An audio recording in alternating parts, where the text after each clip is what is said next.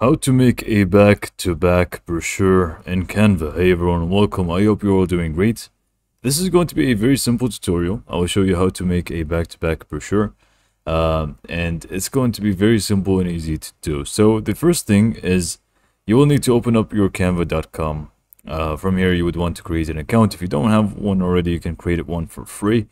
And then from here, you can just go ahead and look up some designs for your brochure that you actually like, and to find some you can just go to the search box on the top here and just look up a brochure like I have over here, and in here you can actually see there's plenty to choose from. There's going to be a lot to choose from, and we can just work with. So I'm just going to find one that I actually like. Okay, so I'll just be using this one by Finance Studio. I'm just going to be using this one, and yeah, it's just going to be for the sake of this tutorial. So just go ahead and click on customize this template, and it's just going to open up the brochure for us here.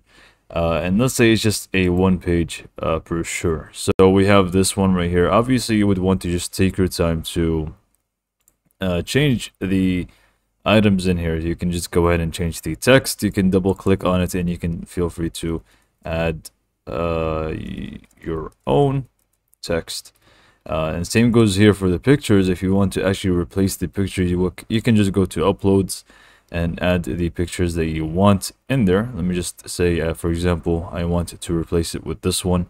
You can just go ahead and drag and drop, and if you can't find any pictures here, you can just click on upload files, which you can upload from your computer, and again just replace these images with images of your own, like so.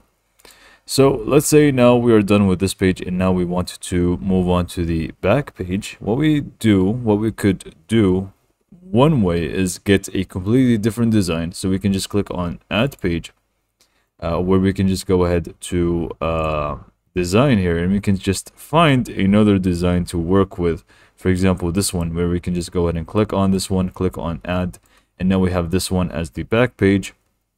And again, we can just go to uploads and just change the elements here and so on, and we have this back-to-back brochure. Or what we can also do is duplicate this, so we can actually go ahead and adjust it even further in the back page, which is going to have the same template, just different elements. So to do so, just click on the duplicate page on the top right of the actual design here, which is going to create exactly the same design for us again. And obviously we can just go ahead and remove, edit, or change whatever we actually like in this brochure over here. So we can just go ahead and change that.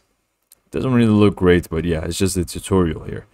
And you can just go ahead and click on share here, and you can just click on download, where you'll be able to just select both of these pages and click on download here once more, and you have your brochure ready to go. So hopefully you found this video to be helpful, and thanks for watching.